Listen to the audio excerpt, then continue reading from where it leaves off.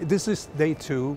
I've been at the opening sessions on the first day. I've seen some of the other sessions today, and I'll be presenting my own stuff tomorrow morning. I've travelled all the way from Australia, about 30 hours in a plane, to participate in the session on expertise for the future. In the morning session, I co-chaired a session, nutrition challenges ahead. Didn't expect that so many people come.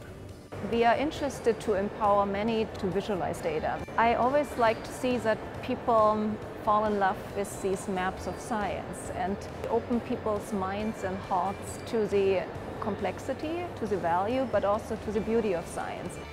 Pesticides is one of the big topics EFSA is working on. And I came because we are also working on EFSA's policies like open data policy, conflict of interest policy.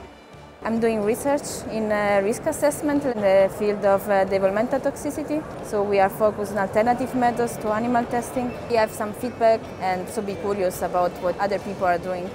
In streaming this conference all over the world, I know that my former colleagues in Food Standards Australia and New Zealand in Canberra have been watching this to hear the latest on what's going on. I think it's a fantastic use of technology. After this conference, I will have a better overview of what EFSA is doing. I have got a proposal to my boss. We should have the same food safety conference in China.